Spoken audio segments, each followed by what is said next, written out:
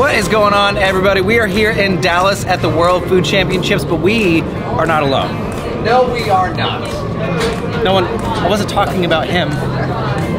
Everyone over here, we got Griddle Crew! Woo! Go! So we had a chance to come out and everybody is meeting up, and hopefully we're gonna have some good food as long as I'm cooking. Well, I'm cooking later, so no one cares if CJ's cooking. Today I'm gonna show you guys a really fun recipe. I'm gonna show you a really quick, it's kind of like a party passable food. It is a beef skewer, but we're gonna do a really great Thai peanut sauce. Let me show you how to do it.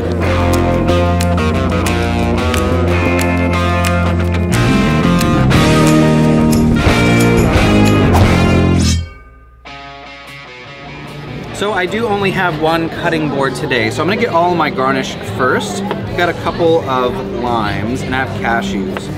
You guys fan of cashews? You guys like cashews? Yes. Huge fan of cashews. But I do want to use this to sprinkle for later. So I'm gonna chop these up really, really tiny, just tiny enough to really sprinkle over your finished dish. Then we're gonna do some fresh cilantro as well. Same thing, nice and tiny. We want it to go over the top and look all as chefy as CJ would. Quite chefy. I also have some red chilies. This is for color and for heat, so slice those nice, and then also for garnish. Now that all of our garnish is done, let's get to our beef. The beef is really, really simple. Today I have flank steak. No, I don't have flank steak. I wanted flank steak. I didn't want to. Oh, good lord. Are these CJ's gloves. I'm doing skirt steak. I wanted to do some flank steak, but skirt is the flank. If I was gonna do a flank, I'd want a huge hunk of flank and then sear it, and then we pound it out later. They didn't have them. They just had tiny little cut pieces of oh please. Little small. No walk of shame. I'm gonna do a little bit of oil. Check this out. This is skirt steak, outside skirt steak. I'm gonna go with just a bit of vegetable oil. Oh, check this out. You see this is chupacabra? I'm a big fan of this. Have you tried this? Oh dude, it's freaking funny. Pretty good. Check them out. I'm gonna go with their steak seasoning. We're gonna be pretty generous because we're gonna cut these into little bits for our, maybe a touch more oil? Maybe more hands. More hands, CJ. Now the reason I like this cut, it's a fairly affordable cut, but if you treat it right, it will treat you right, as they say. Do they say that? That's a good motto. You say that? I say that. I say that. All right, so now what we're gonna do is we're gonna take these. Now you guys know about grain, right? Cutting against the grain. We're gonna do that while it's still raw. The wrong hand. I put the glove on the wrong hand. Just cut. See what's happening? Worst gloves ever. I blame this entirely on CJ. Now you can see the grains, right? Before we cut them, you can tell where the grain is. If you pull it apart, you can really see where those are. Now if you cut with the grain this way, that's where we get that toughness. But let's cut it into more manageable pieces. And what you can do is find those grains, which are going this way, and we're gonna cut our bit for a skewer against the grain. So we're cutting it this way, nice, long, and thin, so we can skewer them. But what we get is the grain is already cut, right? So when we pull it after it's cooked, even when it's raw, this is skirt steak. Even when it's raw, you can see it really pulling apart. So that's what we want to do. It's almost like bacon at that point. See that? Make it. So what I'm gonna do is I'm gonna cut these into nice long strips. You can season them again if you want to. We're gonna take these and kind of push them up on the skewer where we want kind of like nooks and crannies, tall parts and low parts. So let's do them all. Let's do this entire bit of flank. You wanna do I keep saying flank, skirt steak. Let's do all of the skirt steak. Now if you are throwing a big party, there's obviously gonna be lots of people around to cook for. Also means there's lots of people to help. You guys know Jess Fair. Jess, you wanna come help me? Sure. All right. Invite the only vegetarian to come help me make meat skewers. Let's do it. Maybe these gloves will fit your hands better. They do. That's good. They're actually big. You know, I was actually just off camera. If you can tell, Ethan, get in really close. Even before we cooked these, check this out, let me grab another one. Even before we cooked these, because of the way we slice it, here the skewers are right there. Because of the way we've sliced it, you can really see how tender these are going to be. You know, typically with like a very tough piece of meat, you've got to marinate it for a really long time or figure out how to tenderize it. Just by adjusting the way we cut the meat is going to change the mouthfeel later, which is really important, especially with a skewer. Isn't that the worst? Like when you have a skewer and the whole thing comes off? Yeah, or when you flip it. Oh, and it falls apart? And the meat just turns. Yeah, that's no bueno. No good. Not at all. So we're gonna rail through all of these so we can feed all of our friends. Maybe make a few friends. You can always make a few friends with delicious food. Yeah, true.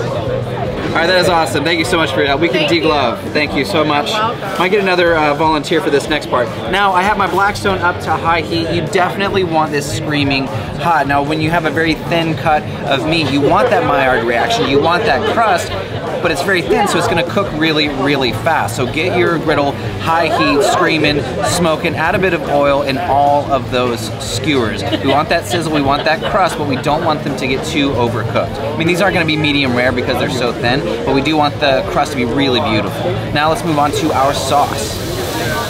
When I say simple, I mean crazy, crazy simple. Now I have a big bowl. Actually, I'm gonna get my good friend, Mr. Butch Bennett. If you don't know him, Crazy Pop on YouTube. The man, the myth, The legend. the legend. I'll need you to help me out. Have you ever made a peanut sauce before? I'm not. Here we go. Everyone's learning here. We're gonna go with the Skippy. Grab that peanut butter. I can grab peanut butter. We're gonna scoop out like maybe a half a cup or so. You can use that red spatula right there. Now, peanut sauce is very, very simple. You need smooth, creamy peanut butter. Oh yeah, get it in there.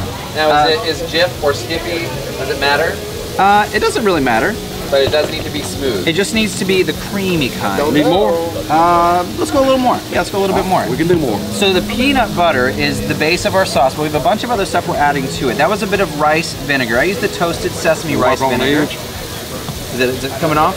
Use that spatula. You can scrape it off the, I'm sorry, use the whisk to scrape it off the spatula. There we go. I have a little bit of sesame oil. Now how you get off the whisk? Well, we're gonna whisk it. Oh, okay. A little bit of sesame oil. I'm also gonna add some soy sauce.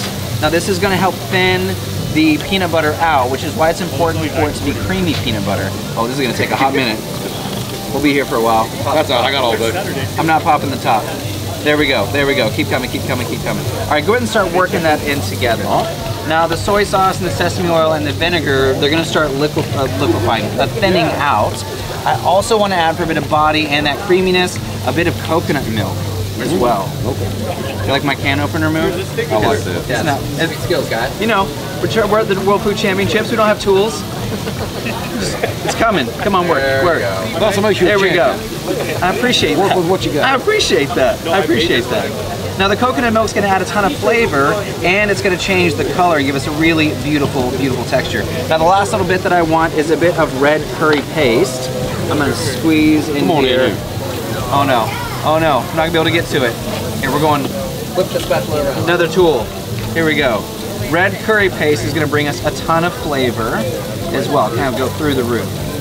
That's looking good. We want that to be fully incorporated. Oh, lost some. Fully incorporated, Butch. Now, if you want to go a little thinner, but your flavors are where you want them to be, which they are, you can add a bit of water just to get to the consistency that you want. I'm gonna switch with you, Bush. Why don't you go over to there? Oh, look, see how it's starting to get sauce-like? Oh yeah. That's what I'm talking about. That's what I'm talking about.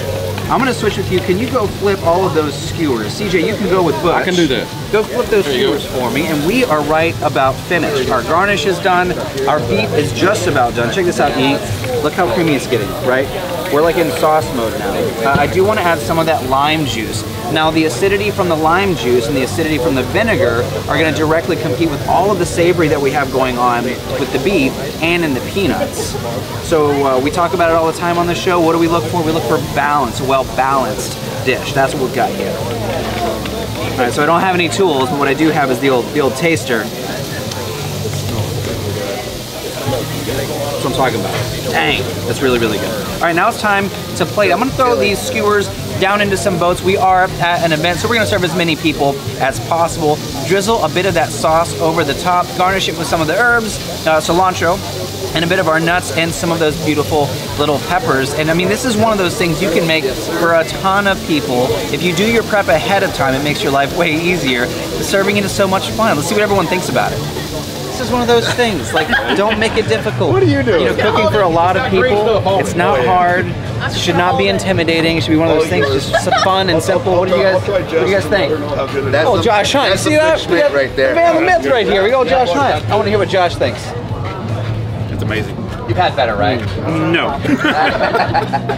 Very good. It's really good. Very good. Oh, you know, earlier in the video, we talked about how tender it gets. Look, this is like, it just pulls apart, right? I'll let Mike. So you don't have like a big massive hunk. Yeah. of meat just kind of pulling off the skewer, which is really, really nice. Well, thank you guys so much for hanging out. Be sure to find this recipe and a ton more. Does anybody know my ending? No one watches. You guys know what I say, right? Yeah, we know what you Cookie say. repeat, like become a better cook, one recipe at a time.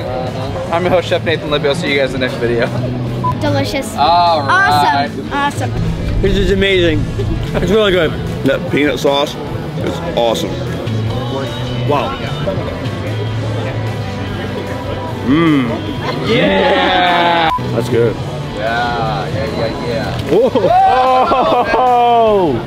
It wasn't me. I didn't know you didn't get that.